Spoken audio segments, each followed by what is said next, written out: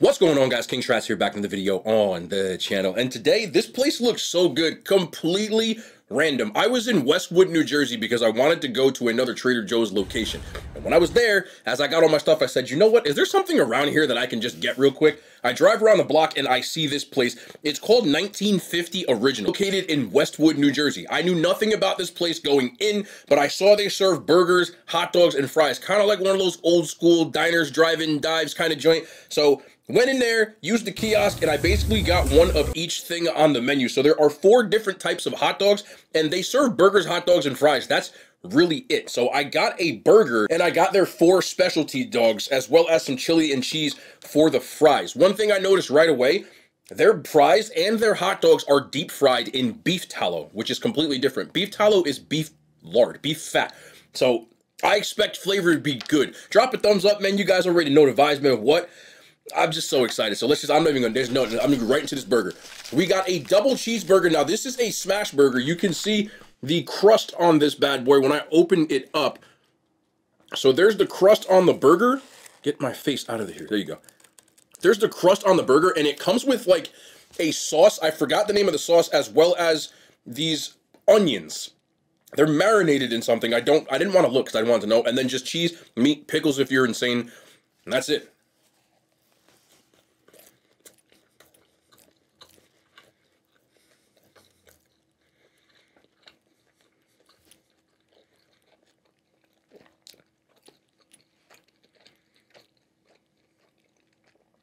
That's a good-ass burger. The Smashburger just has such a nice crust on it. The onions.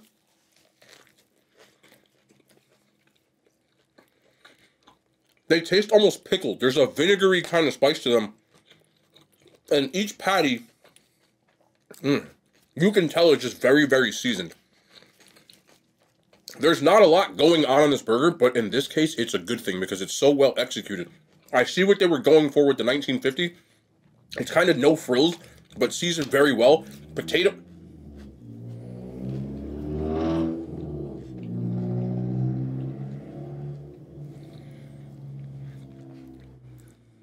That's not Toretto. Potato bun, which is to me one of the best buns that you can get when you're going with this kind of burger. Man, let me tell you what. It's a very good burger. Very good. Very good. I want to keep eating it. I'm going to take another bite. What really takes us over the top, though, these onions. There are a ton of them. And they are really fresh. Like, it's not like everything you can tell is handmade. That is fantastic. I'm going to give that a 9.3 out of 10. Off of that burger alone, I would go back just for that. Price-wise, a double cheeseburger is $9. Their cheapest one, which is just a hamburger, is $6. So, not bad price, considering it's in Westwood. If you know, you know. Westwood, so, not bad. Let's try these fries. Fries cost $4.50. Again, they're cooked in beef tallow, and there's not much going on else. They're just salted. But beef tallow should really give these things a nice flavor. Again, this is just no frills, well executed. Because of the beef tallow, it reminds me of old McDonald's fries. When I say old McDonald's fries, I mean fries from when I was a kid back in the 90s. If you don't know, they used to use beef tallow when they made their fries. It's what made them so good. They don't anymore. They don't have the same taste, but these are perfectly salted. And if they're not hand cut, you got a good fry distributor. I like those fries a lot. Now, I did get some of their chili on the side. I didn't want to put it on the fries. You can get chili cheese fries, but I didn't want to put it on there. So this is their homemade chili.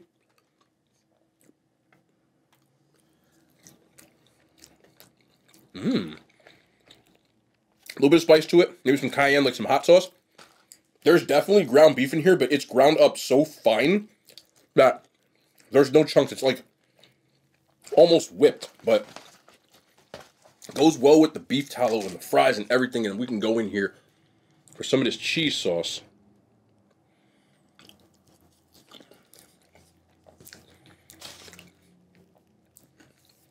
Cheese Whiz-esque. I'm not the biggest fan of Cheese Whiz. That's the first thing where I'm just like, but not necessarily bad. Just not my first choice. Now, I'm just going to try to go in for and do a chili cheese fry. It goes well with everything, though. Fries, I'll give it an 8 out of 10. Chili, I'll give it a 7 out of 10. And this, I just, again, I don't really like Cheese Whiz. Not that I'm not going to eat it. I'll give it 5 out of 10.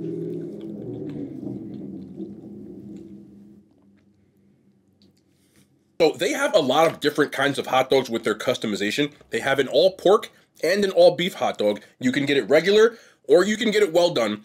And then they have about 5 or 6 different toppings like sauerkraut, onions, relish, mustard, chili that you can put on their hot dogs. But I got their 4 specialty dogs. They have 3 that look like permanent menu fixtures. And from what I saw, they have one that's only available until March 30th.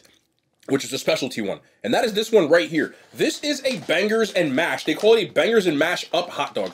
So, which is a popular British dish consisting of a sausage with a potato, like a mashed potato. So they did that on here, and they added different toppings. I don't know if you can get that. Yeah, you can. Look off to the side. There's peas on this as well, and underneath some sort of... What is that? I gotta try this. This thing's massive. Look at that. Massive.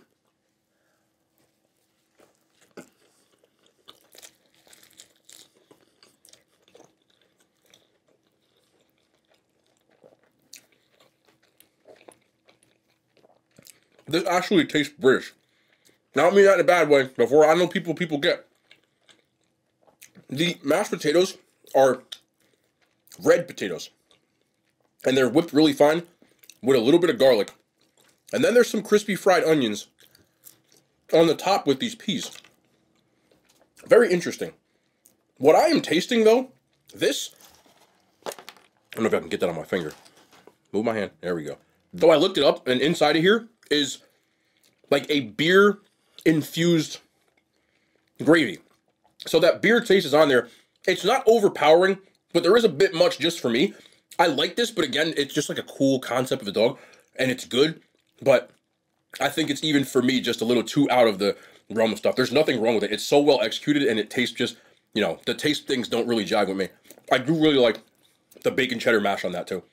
Like, I would get it again. If I did, I would just get it without that beer thing. It just throws me off just a little bit, but I'll give that a 7 out of 10. Hot dog is also quality, too. This one's the pork, and I like it. Is different. No way I wasn't going to try this one right here. This is a candied bacon and peanut butter hot dog. You can see all over the top. There's a ton of candy bacon on here, and you can't really get it, but there's definitely a lot of peanut butter on this as well. I don't even... These hot dogs are looking... I don't know about this one. I got to go over here.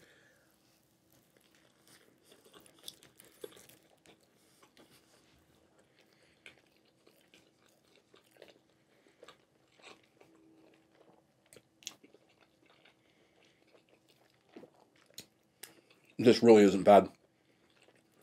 It's not. First of all, again, this is another one of the all-pork hot dogs. Huh. I'll put it this way. If you're going to do something that's out of bounds, as peanut butter and candied bacon, it has to be something like that. That's real peanut butter, natural peanut butter. There's a ton of bacon on here, so the peanut butter salty and sweet ratio is on point because of the candied part of the bacon. There's like a maple taste on it. It goes well because it's also with the pork that's kind of salty. You keep getting this salty sweet element. The peanut butter is noticeable, but it's not overpowering. It's still balanced. So it does work. I don't dislike that. The hot dog, too, again, these are quality hot dogs. You can tell they're actually very good. My only complaint, not complaint, if I was going to, for me personally, I would want something on there a little more sweet. Like, even like jelly would probably work. Because you can make it weird. But I still like that a lot. Like, this is one of those ones I'm like, yo, you got to try this. This is actually pretty good. I like this better than the Bangers and Mash one, believe it or not. I give it a 7.8 out of 10. Now, over here, we have a hot honey pimento cheese dog. Pimento's really popular in the South. You don't see it up here too much, but it's like this cheese spread. Most people had it on like the Chick-fil-A.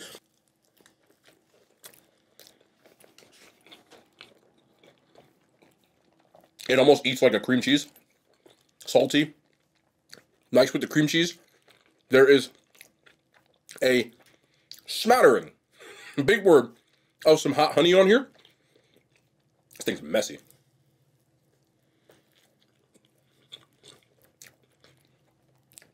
Which gives it a little bit of that sweetness. I have never tried cream cheese on a hot dog, and I keep hearing good things about it. This bangs. It tastes like what people talk about with a cream cheese dog, but with a little bit of extra something on it from the pimento. This is my favorite one so far. I didn't think I would really like this one, but again, what kind of like that cheese, cream cheese back. And again, what makes this really good is these are quality hot dogs again with a nice snap. Nice snap. You can tell they were done on a flat top, or not a flat top, in the fryer. It's been a long day. That was my favorite one so far. I'll give it an 8.8 out of 10. The burger still for me is where it's at, but I would probably do that if I was going to pick anything. And finally, we have what's called a street cart dog. Now, I know from a lot of the like Hispanic places that I've gone to that a lot of those do like potato sticks on a hot dog. I think there's also underneath here, there's also mayo. You can see it in the front, mayo and some ketchup. This is an all beef hot dog, and you can tell when you ask for one well done, you can notice how different that is. I would definitely get well done if I were to get all these again, but I wanted to try a difference between both. This one's a little bit more closer to no frills. The potatoes add a little salty, crunchy. Sweet from the ketchup. A little savoriness from the mayonnaise. But the hot dog, again, is the star of the show. I feel like these are fun to get, but if I were to go back, the hot dog itself doesn't need all this because they're done right. I would just get kraut and mustard, or maybe chili and cheese, and take it from there. Or I would ask them just do that bangers one, but just with the potato. I like potatoes in a hot dog. It's a Jersey thing. But again, all these hot dogs were like $8, and I'm not mad at that because again, it's a larger one than if you were just getting the dirty water version.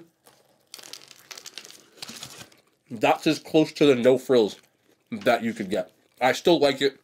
This one was my favorite, and I would give this an 8 out of 10.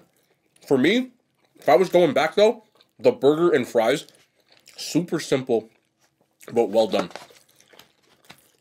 And I think stuff like this is a really cool concept because they're not trying to do much, but everything's just quality. Yeah. So, I think you should try it. This stuff's good. And I like the specialty stuff. Let me know what you think about it. So today, I just want to talk about an obscure movie that I watched last night. It's not new. Came out about 4 or 5 years ago. And it's called Spree. It was starring the guy who played Steve in Stranger Things. I forget his name. I think it's Joe something Keery. Don't quote me on that, because if I screw it up, I screw it up, and I'm not going back to edit that. But it was a very interesting movie, and just a cool concept. So more or less, I'm not going to... The movie's 4 years old. So I'll just briefly talk about it. I mean, not in too major spoiler, but just kind of the plot. It's about an influencer, which I hate that word, but he is from the era, what it looks like the movie was set in like 2016. Remember the old school vlogger type of... This is having a comeback recently, but a lot of influencers back then were just like very over the top with how they had their presence. Whereas like, I'm not trying to act like I'm cooler than people, but most of the time when I'm on camera, I'm just having a casual conversation. But back then, most people... I consumed this content myself. This was before me. We're very like, they put the camera on and be, you know, the phone, and they'd be like, oh, what's up, guys? Hey, I'm here. And they were like real just over the top with it. So he was like that. He had a friend who was really popular, and he wasn't popular, but he was trying to be popular. So he got this idea that he was going to start driving a Spree, which is a fictitious version of like Uber or DoorDash. And he has no viewers, so he starts trying to do more and more outlandish things in order for people to start watching it. And it gets really, really out of hand. And when I say out of hand, crimes are beginning to be committed. People are beginning to be deleted. Things of that nature. But as he's doing it, he's so casual being like, hey, am I getting more viewers yet? that it just made me stop and think about how this movie was ahead of its time in predicting that this is what... Now, I'm not saying people... Actually, people do that. I don't even want to get into that because that's a little too graphic, but there are certain groups of people. I just don't consider myself one of them. I love what I do. I enjoy this, but there's always a moment, or not a threshold of things that I'm willing to do, you know. And for this, my goal was never to be famous or popular. The fact that, like, this thing over here, which, you know, some people, it's an achievement, but I never once thought that this wasn't a goal of mine, but I'm happy that it exists. You get what I'm saying? So if more happens, but this is what, some people become influencers or content creators, which is like the new word for influencer.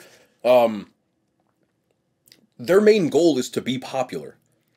That's always a scary thought. If your only goal is to just be popular by any means necessary, you will begin to start to do some more outlandish stuff. And some of the things that I've seen recently of people doing online just reminded me that this was like a microcosm of that. And this movie isn't new, but there's so many people doing this kind of stuff that it's borderline insane. I can think of one influencer, content creator, whatever you want to call it. I forgot what platform I saw this on, but the guy walked around with 2 bodyguards and then would try to instigate fights with people knowing you had 2 bodyguards and they couldn't touch him. Or the people who walk around stealing stuff, or you know, vandalizing things, or, you know, pranking people when it goes too far. You know, I'm sure some of you have seen the video, but there was a prank that happened, I think it was in DC, where a dude, like, ran up on somebody. The dude ended up getting the, you know, the thing pulled out and ended up getting... He hit him a couple of times. If you catch what I... You know, certain words you can't really say on here, but yeah, he got him a couple of times. And that was like that F around and find out type of stuff that some people, in my opinion, just need. But it's becoming that. And a lot of people I've seen recently that are like streamers are doing all this crazy stuff to be famous. Some of the stuff I don't even want to repeat. But there was another dude that, like, he started doing this on YouTube, but he basically tricked people into thinking he was terminally ill to be famous. And you know what the crazy part is? He's famous. Both of those people that I've brought up are famous. And part of it is because we're all talking about it, and even myself included right now, which is one of those scary things that, you know, in this movie kind of happens. He does all that, and he's becoming famous, but people are scared, and they're not sure about it. And then the way it ends, you know, and it kind of just goes into his legacy that he quote-unquote left. It's scary, man, but it was a movie that came out so long ago that I was like, wow, this is so culturally relevant right now. Listen, I love y'all. And I know to some people the idea of being famous sounds good, but not all fame is good fame. I know some people think even bad publicity is good publicity. Initially, yes. But eventually, if you're a bad person and you do bad things, most people don't get away with it. We're starting to see that from the people who were popping in the 80s, in the 90s, in the 2000s. They're starting to get their comeuppance. So there's a price that you're going to pay eventually. You're going to have to go to the cash register. And it's going to get taken out. You know, you start doing crazy stuff and whatever. You know, and you look at the Harvey Weinsteins of the world. Or the Puffies of the world. I'm not going into that, by the way. I know people was talking about it. And the allegations and stuff. I don't know enough about it. But I know it's startling and sickening to hear some of the stuff. But Robert Kelly. And you can go on and on. Even if you think you're invincible and you do what you want to and all. Eventually you're going to get yours. So, try to be good people. But that's going to be it for today, man. If you have a chance to watch this movie, if you have a Fire, Amazon, whatever, you can get it, like, free with ads on one of those apps on there that's free, like a Tubi kind of deal. That's what I watched it on. But very interesting to see what people will do to be famous. And considering that, like, I am now, like, in the business of that. Like, I'm not famous, but I'm in the business of, like, you know, I'm a YouTuber. You know what I mean? So, like, I noticed stuff like that. It's scary, bro. But that was a real cool movie to watch, but also disturbing. Cool to, like, you get what I'm saying when I say cool. Like, an interesting take on how far people are willing to go. Don't be that person. But that's going to end the video. This place was cool, man. I like stuff like this. Like it a lot. And we back tomorrow. More content, man. The hand signs. They made it to YouTube.